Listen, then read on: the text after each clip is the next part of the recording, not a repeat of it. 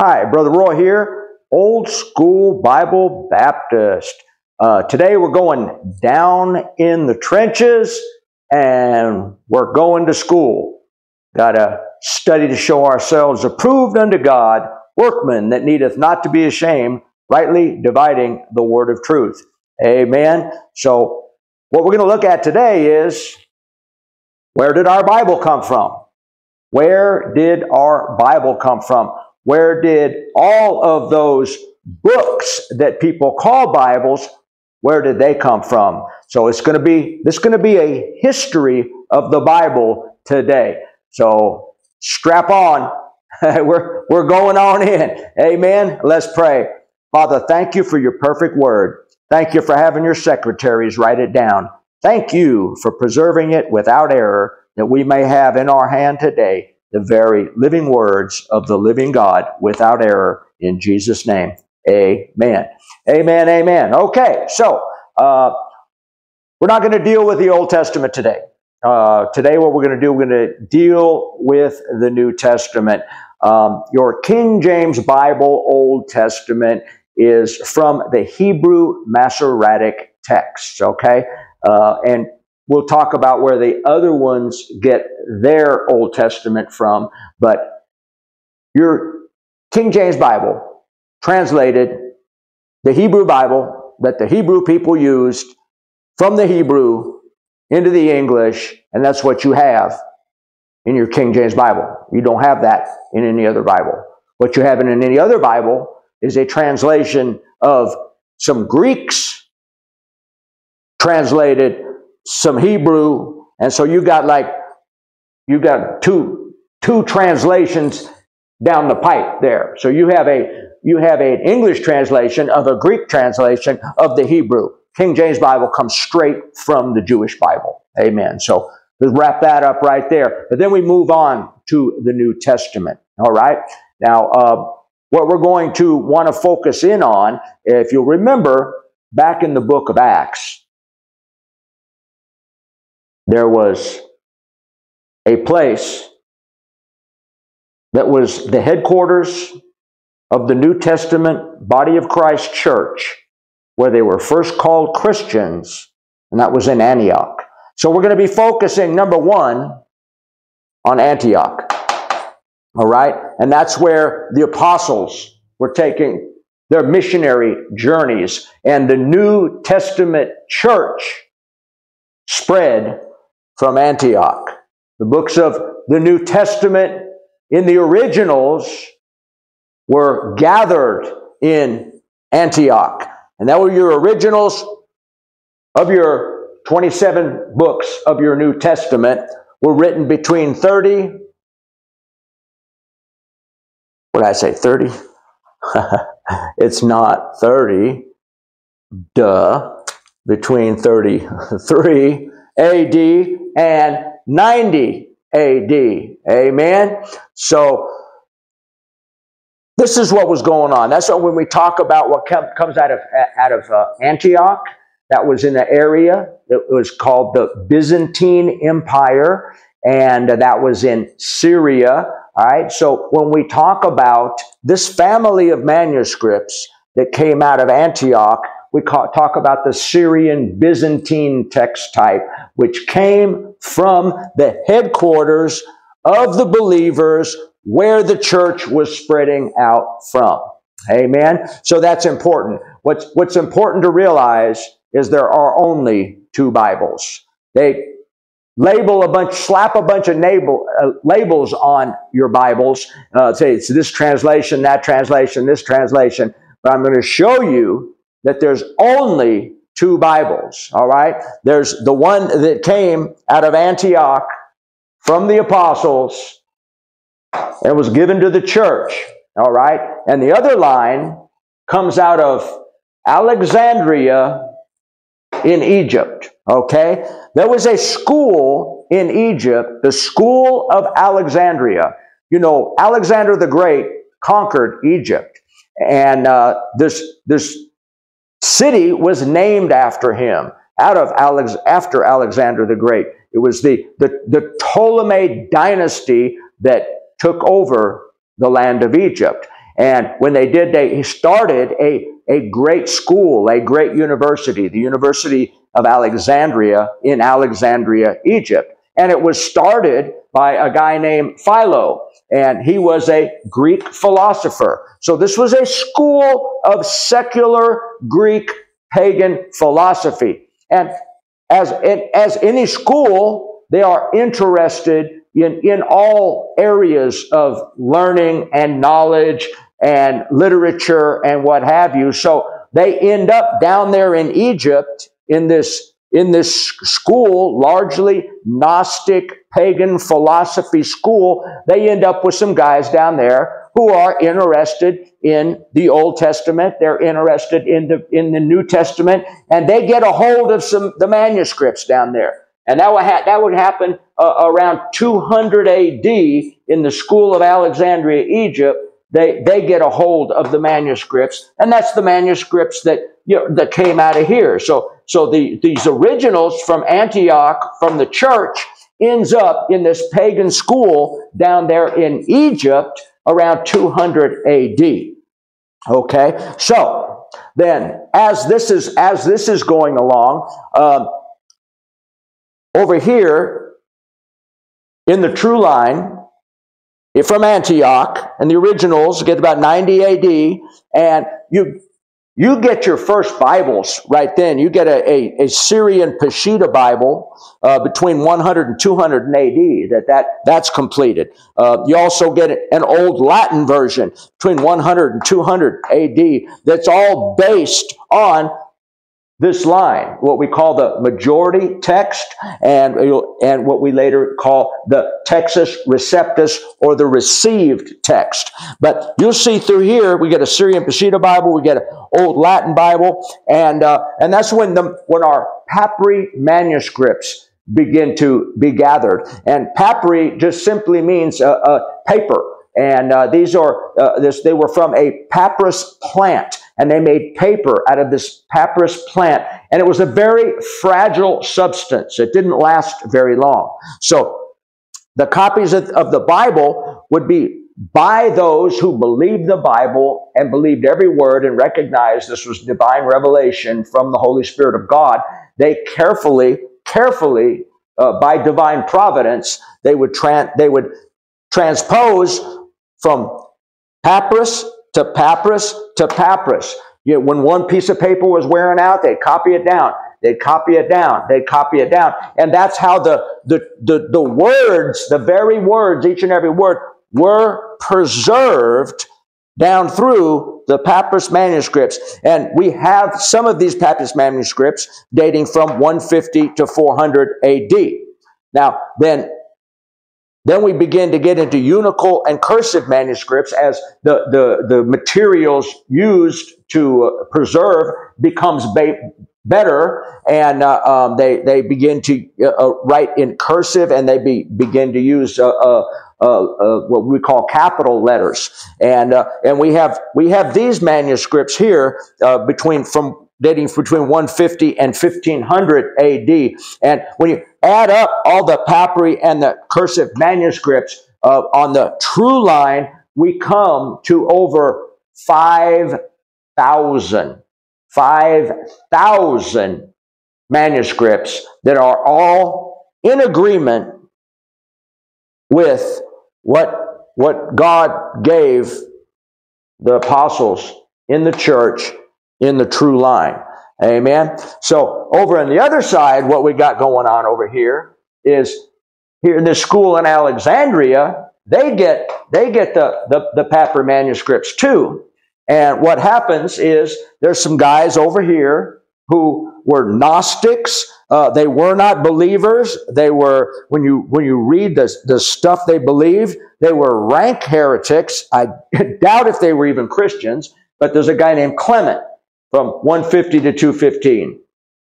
And then there's a guy named Origen from 184 to 254. And what these guys do is they get a hold of these manuscripts, and they don't have the respect for them that the believers have.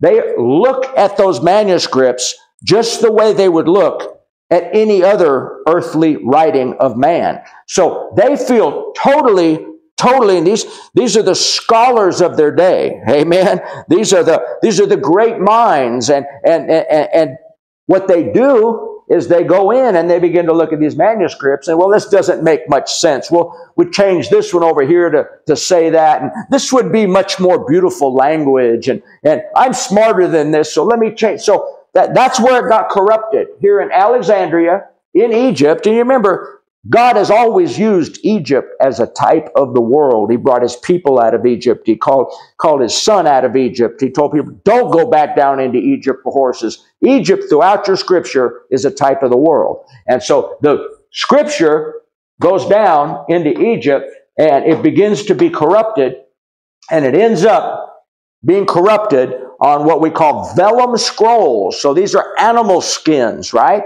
So the manuscripts corrupted by Clement and Origen, they get written on these animal skins that we know as Vaticanus, Sinaiticus, and there's another one, Alexandrius. And these are on vellum scrolls, and this happens around 331 AD. So vellum scrolls don't wear out like paper, right? So these vellum scrolls, they hang around for a long time, and they're old, but they're an old record of a corrupted manuscript. Amen? All right. So that's when we get down to here, around 382, a guy named Jerome comes in and he makes a Latin Bible, which ends up being translated into the Reims Douay, which is the English version of this right here, and that is your Reims Douay, and that is your Catholic Bible, your Reims Douay, your Roman Catholic Bible, with of course the Apocrypha as part of the Old Testament.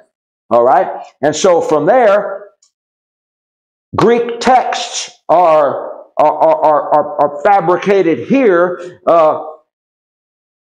and a bunch of them, a bunch of guys on this line, based on these two old manuscripts, they make Greek texts. All right, translations of the New Testament Greek, and that's Griesbach and Lockman and Tregelles and Tischendorf and Alford, and finally the pinnacle of it comes. There's two guys that were on the Revised Version Committee of 1881, Westcott and Hort, and they come out with a Greek text based 100% on this corrupted Vaticanus and Sinaiticus from here, because what did they say?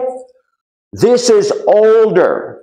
This is closer to the source, so it has to be more accurate. That was their philosophy of textual criticism, right? So they say just because these corrupted texts were written on these animal skins in this year, that this is more reliable than this true text, which was kept by the church into the Syrian Peshitta Bible, the Old Latin Bible, the Papyri manuscripts, the Unical manuscripts, and then we get to about 522 AD, and a guy named Erasmus, he comes out with a good Greek text, which is based on what we call the majority text. Remember, there's like 5,000 manuscripts for this, and they're just a couple hundred over here. Just a couple hundred, and they basically only pay attention, really, to this one and this one.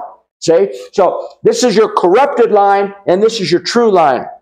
And Erasmus, he makes his Greek text around 1522 AD.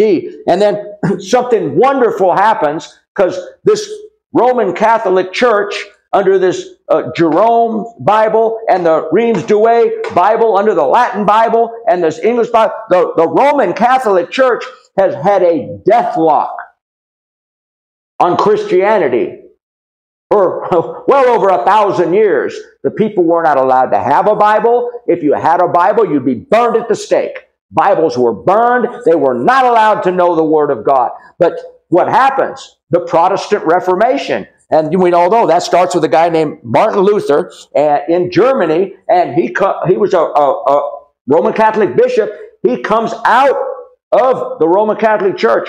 He is one of the men that start this great reformation of people coming out of the church because they got a hold of the Bible. They got a hold of the Scripture. Luther translates the Bible into the language of the German people, 1534 AD, and boy, it takes off after that. Then a couple more guys come in right here, and they do some more good work on this true line of manuscripts, and that'll be Stephen's Greek from 1550. And Basil's Greek from 1598. And that we get down to, so what we're going to end up with here is what we call the Textus Receptus, the majority text, the received text. It is the preserved line. See, now the stuff it's written on isn't as old as the animal skins these are written on. But these were believers who copied it, respected, believed every single word. Copied it, respected it, believed every single word. This was faithfully. And there's thousands more evidence. And this is what the early Bibles read. The early Bibles read like your King James Bible. They don't read like this junk over here, right? So the quotes of all your early church fathers, when they quote Scripture, their quotes sound like this stuff. They don't sound like this stuff over here. See, so your early church fathers are also another evidence that this line of Scripture out of Antioch from the apostles is the true line. So German's Luther Bible comes out, and the Protestant Reformation blows up, and now we get to the English Bible. Amen. Now we get to the English Bible, and we have good Greek texts. We have the Textus Receptus. We have the majority text. And we pull in here, and a guy named Tyndale, he jumps in 1522. We get Tyndale's Bible. Then we got a guy named Coverdale, 1535. We get the Coverdale Bible. Then in 1537, we get the Matthew's Bible. Then in 1539, we get the Great Bible. And then in 1560, we get the Geneva Bible, and in 1568, we get the Bishop's Bible, and then we get the King James Bible of 1611. Let me show you something neat right here. Psalms 12, 6 and 7 says this: the words of the Lord are pure words, as silver tried in the furnace of earth, purified 7 times. What's 7? God's number of perfection and completion. It says, purified 7 times. Thou shalt keep them, what? The words of the Lord. Thou shalt keep them. Thou shalt preserve them from this generation forever. God said He would preserve each and every single word perfectly from this generation forever. And He said, purified 7 times. Watch this. 1, 2, 3, 4, 5, 6. Hallelujah. 7. The King James Bible, 1611, King James Bible, God's perfect word preserved through His line in what? In the universal language of the end time. He gave it in Greek. Why? At first, because Alexander the Great conquered the known world and imposed the Greek language on the known world. So when it was first given, it was given in the universal language of the day.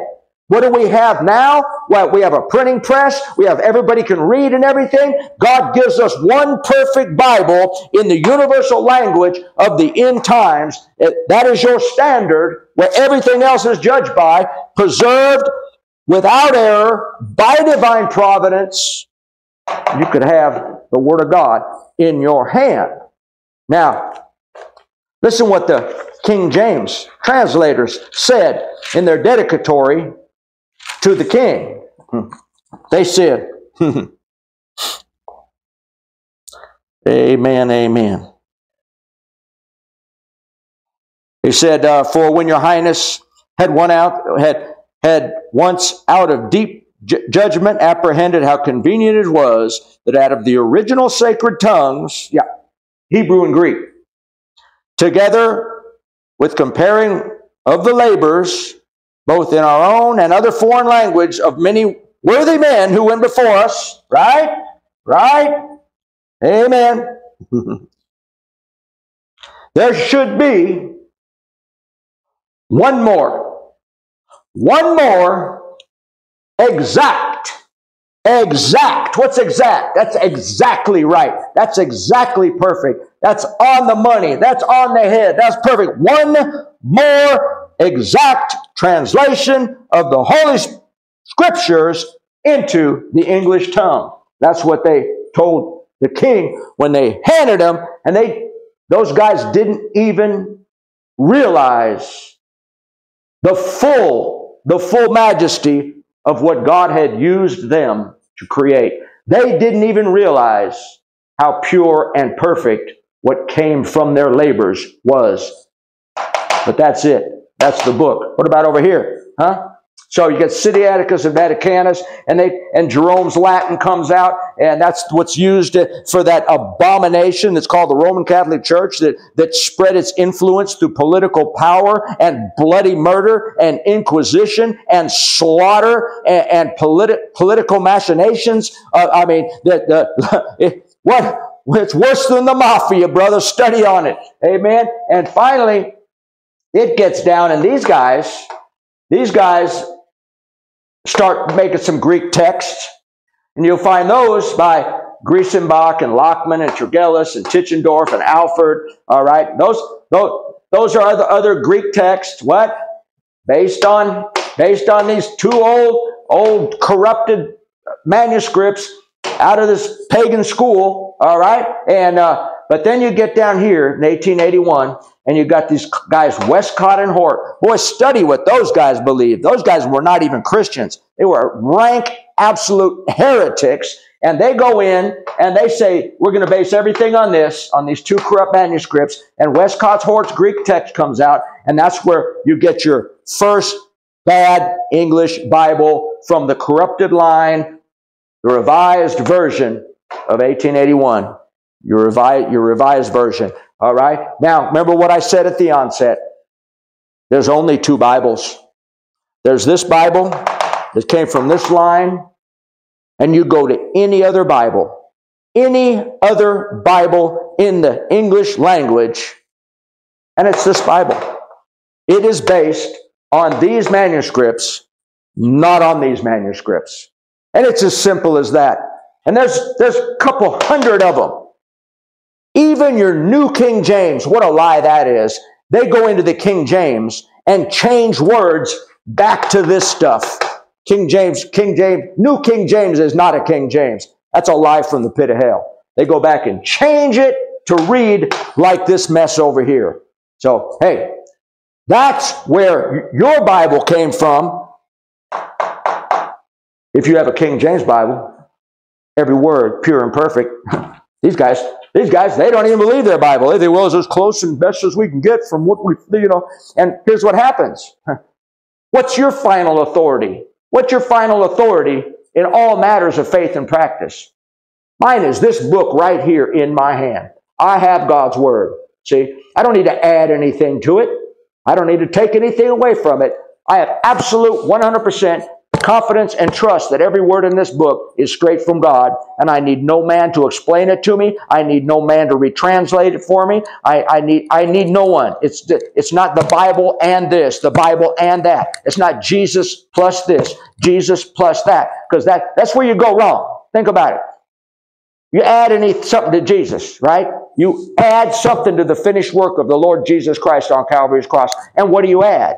Well, it's over here. Look, we got Jesus and our guru. What? Jesus and Joseph Smith. Jesus and Charles Taze Russell. Jesus and Ellen G. White. Jesus and Prophet Muhammad. Jesus and, look, you don't add nothing to Jesus. Listen, don't add nothing to this book either.